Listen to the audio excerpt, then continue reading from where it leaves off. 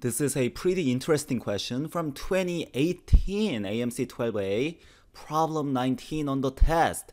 Let A be the set of positive numbers that have no prime factors other than 2, 3, or 5. The infinite sum, 1 over 1 plus 1 over 2 plus 1 over 3 and so on, all of these, of the reciprocals of the elements of A can be expressed as m over n, and we simply have to find m plus n. So let's think about this. So we are examining the numbers that has prime factorization in the form 2 to the some power, 3 to the some power, 5 to the some power, and we're not going to have any other prime factors other than 2, 3, or 5. So we're not going to have anything like 7 squared. That's not allowed. 2, 3, and 5 is all we have.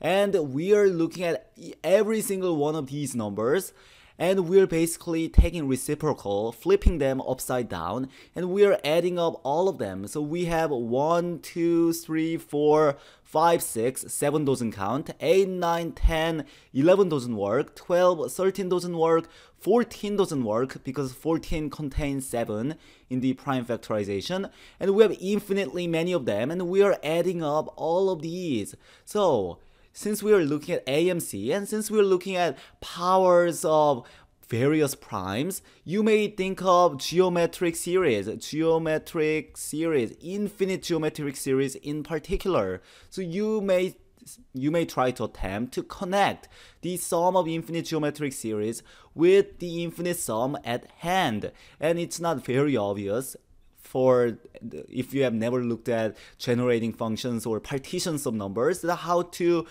connect these two ideas together. So let's think about this. I'm assuming that you do not know about partitions of numbers or how to get generating function from that. If you do, then this question is basically a really basic exercise. But if you do not, if you have never seen these kind of questions before, then you do have to put in some thought before connecting these two ideas together. So let's think about this. Since we are looking at the powers of 2, powers of 3, and powers of 5, so we're examining 3 things simultaneously, and that's confusing us just a bit. Let's break the question down. Let's make it simpler by just restating it as looking at the numbers whose prime factors are only 2 and 3. So for now, let's ignore this 5. Let's simplify the problem, try to solve an easier one, and make a more general statement, including the 5. So in this case, is it easier to do? Well, let's think about this. Let's say we do not contain any 3. So let's consider a case where we have 2 to the 8 power and 3 to the 0 power. We only have 2's. In this case, we are going to have 1 over 1, so 2 to the 0 power, plus 1 over 2 to the first power, plus 1 over 2 to the second power, plus 1 over 2 cubed, and so on. So if we do not have 3, this is all the numbers we are going to have. What about the case where we have 1, 3? In that case, we are going to have 1 over 1 times 3, plus 1 over 2 times 3, 1 over 2 squared times 3, plus 1 over 2 cubed times 3, and so on.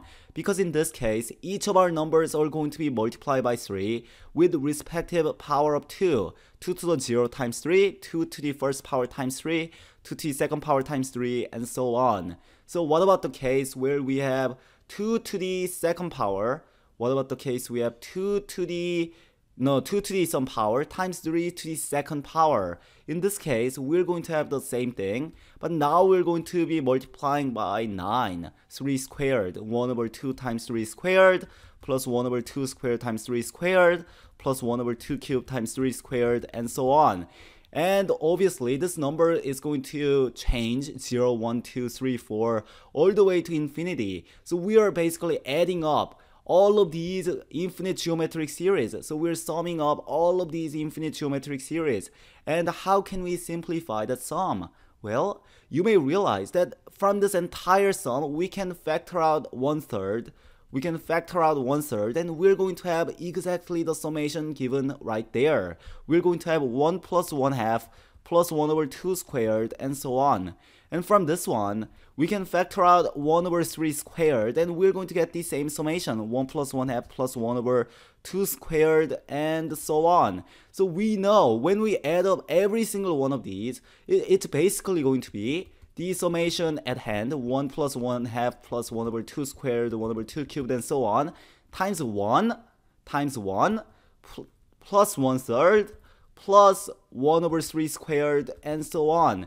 So we know this thing. We know every single number that can be written in the form 2 to the a, 3 to the b is basically the product of these two infinite geometric series. So now the extension is pretty easy to make. We also want to include the powers of 5. So we simply have to multiply this product. The same thing, just with powers of 5. So 1 plus 1/5 plus 1 over 5 squared, and so on. So that's it. That's our answer. That we simply have to simplify this thing.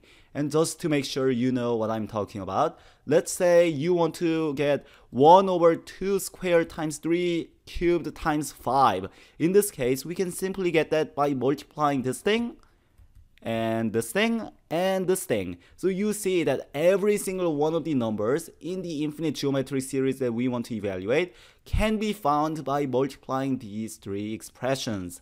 So how do we evaluate this? Well, sum of the infinite geometric series is a over 1 minus r. The first term is always 1 for this one. So we have 1 over 1 minus r. For the first one, we have 1 over 1 minus 1 half. For the second one, we have 1 over 1 minus 1/3. For the last one, we have 1 over 1 minus 1/5, which evaluates to 2 times 3 halves times 5/4, which is simply 15 over 4. So we know our answer is 15 over 4. So we know m over n. We know m over n is 15 over 4.